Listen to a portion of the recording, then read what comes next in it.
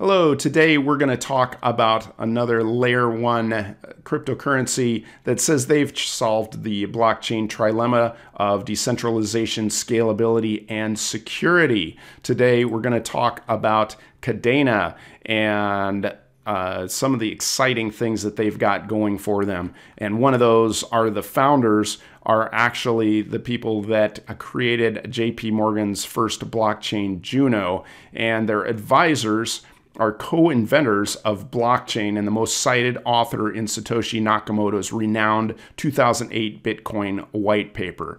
If you're excited to find out about Kadena and how it functions and the direction that they're planning on going with it, then click that like button, subscribe, and click that bell notification. We'll let you know when we've got other exciting altcoin videos that are coming out in the future. Also want to let you know, of course, this is not financial advice. I'm not a financial advisor, and please do your own due diligence before you jump into any cryptocurrency. So Kadena is a scalable layer 1 proof of work blockchain.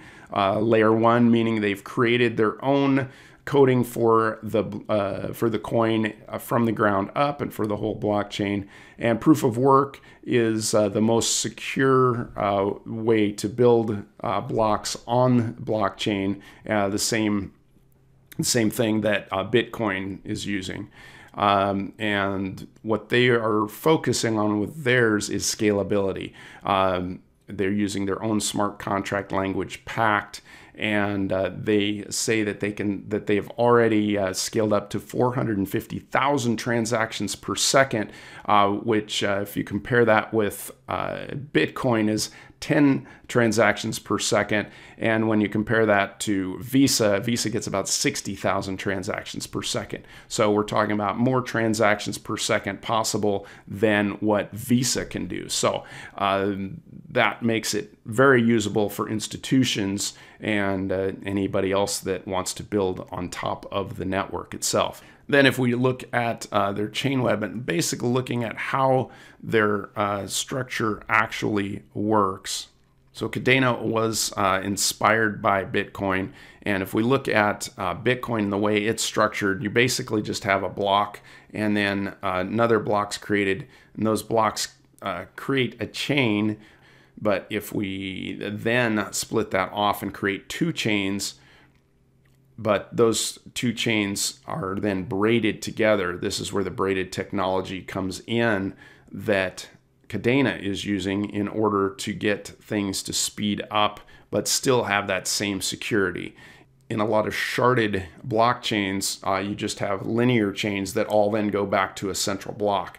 But if we then braid those together, the security is still there. And this is the structure they came up with. Here we are braiding together 3 Bitcoin-like chains to further improve security and scalability. Notice that there are now many more reference points, as each newly mined block points to its own previous block, in addition to that of all their peer chains. If we continue to add more chains, it requires a more efficient base graph to propagate information across the network without sending so many reference point messages. Kadena's breakthrough comes by taking this early idea of Bitcoin braiding and scaling it dramatically. We do so by leveraging graph theory. Instead of an arbitrary communication structure, as can be found in some DAG-based platforms, Kadena uses a fixed graph structure to optimize for propagating information across the network. In the case of this 10-chain structure, Kadena uses the Peterson graph so that each chain only needs to communicate with 3 peer chains instead of all 9 of the others. Once those 3 peer chains communicate with their own 3 peers, the entire network is linked in only 2 communication jumps. Taking this idea one layer further, Kadena continues to scale throughput and security in the network by braiding 20 chains together. Leveraging a fixed graph approach is unique to Kadena. And they're saying that they can continue to scale this past 20 chains. That's just where they're at right now. And that they have done tests of up to 145,000 transactions per second with the 20 chains that they've got going right now. So the protocol decreases the duration of time where an attacker could get lucky against an honest network. Say, think of an attacker needing to flip 6 coins and get all heads, so mine 6 blocks, versus needing to flip 12 coins and get all heads, mine 6 blocks from 2 related chains. So if we've got the more chains we have, the more difficult it would be to hack the system itself. They've created their own smart contracts in their language called Pact, which is an open source language that they've created.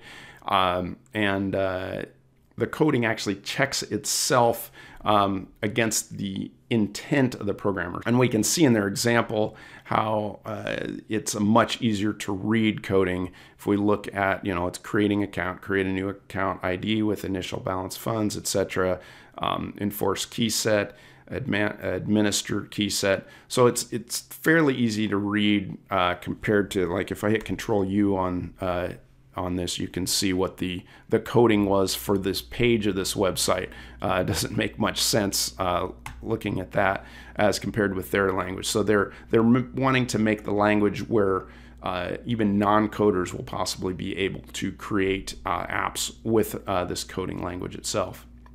Here's a Medium article that they posted on August 20th, 2020. So this is a ways back, but they did say that they scaled to 480,000 transactions per second on 20 chains. I'll have all the links to these articles posted below if you do want to dive deeper into the Kadena itself.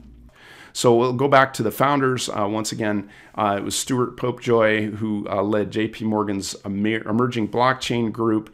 And if we look at his LinkedIn profile itself, we can see he's been programming since 1992, starting out at Apple for a few months, moving on to being programmer analysts. He's actually worked on front end to financials databases way back from 92 to 96. In 2001 to 2007, he designed and developed systems for quoting and trading over-the-counter equities. And then 2007 to 2011, built and maintained direct software development of algorithmic trading. So he's been in financial institutional developing over the years, and even from 2011 to 2014 focused on multi-asset class options, futures, equities, and portfolio strategies with his coding. And then in 2011 2016 he worked to design and develop transformative technologies in blockchain and smart contracts, namely the Juno coin for JP Morgan. So pretty serious background there. And then we've also got Will Martino, who actually worked in the SEC's cryptocurrency steering committee, which with all the fears of regulation coming up, good to have somebody on the team that's already worked with the SEC, might have some good connections there as far as that goes. So we've got the top of the institutional financial chain with JP Morgan, and work with the SEC. We can look at Will Martino's LinkedIn profile, see that he was educated at Yale and was a student at the Recurse Center. He worked as senior science advisor at the U.S. Securities and Exchange Commission, which of course they can't say anything about what he was really doing there, since it's all top secret information. But he was there for over 2 years. So while working as a financial technology manager and a VP at JP Morgan, he presented a Juno to the Hyperledger Foundation in June 2016 after working on designing a protocol that exhibited high performance and low latency, being as robust as Bitcoin-derived technologies as far as that goes. And then 2016 to present, he's been founder and president of Kadena. So they've got a really strong team. They've got really interesting technology, and what they're going to need to do is scale it. And while we've got really smart people on the team, and if we look further at the team, we can see that the team is good sized. What they don't have is a lot of marketing going on for this ecosystem right now. So if we look at it, there's only 53 projects that are listed on the ecosystem right now. The top ones are mostly exchanges, and then they've got some wallets, and there are some more interesting things. They've got partnerships with UFO Gaming, that's a metaverse, and some other layer ones they've got contracts with, etc. Flux is interesting because it's basically cloud computing, but on the blockchain.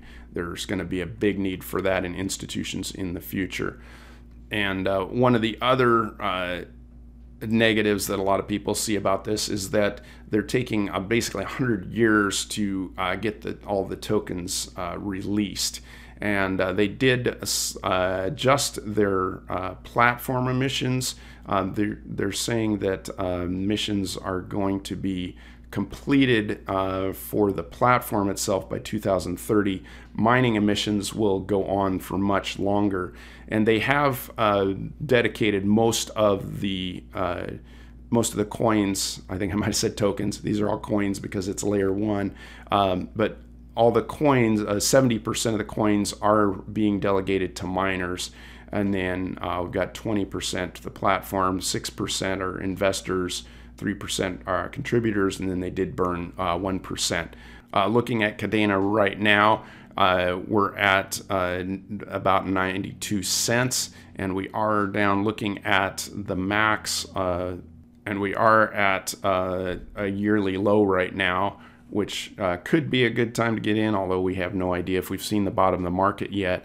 If we look back a little bit at the 2021 bottom of the market, we can see that we are below an important point that we hit in May at $1.36, and we're kind of sitting around where we were in August of 2021.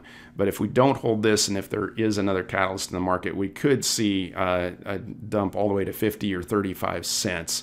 But if we do just zoom into the last part of the last year and looking at the last 90 days, we can see where the FTX insolvency came about.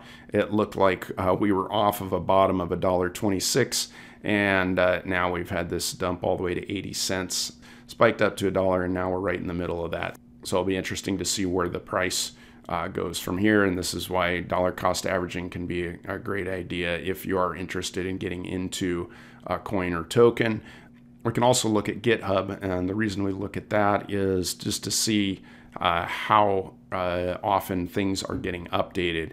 If we scroll down, we can see that the chain web data was updated an hour ago, Chainweaver updated 2 hours ago, Pact updated 2 hours ago, 5 hours ago, 9 hours ago.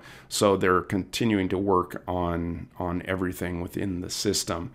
So there are a lot of layer one companies out there vying for that speed, scalability, and security. Kadena does seem to have a lot of potential in the future. I would just keep an eye on them and see if they are getting more partnerships. It's going to take more partnerships to see that price really starting to move. And with their coin, it does have a cap of 1 billion coins, but since it is a long-term distribution on that, that might be something that holds back some of the price increases that we would see with other coins that already have most of the coins out there distributed. So keep an eye on Kadena.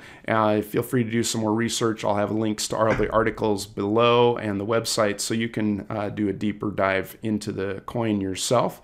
And if you're interested in finding out about other altcoins that have potential for this next bull run, then click that like button, subscribe, and click that bell notification. We'll let you know when we've got new videos released. So thanks for your time, peace and love, and I'll catch you in the next one.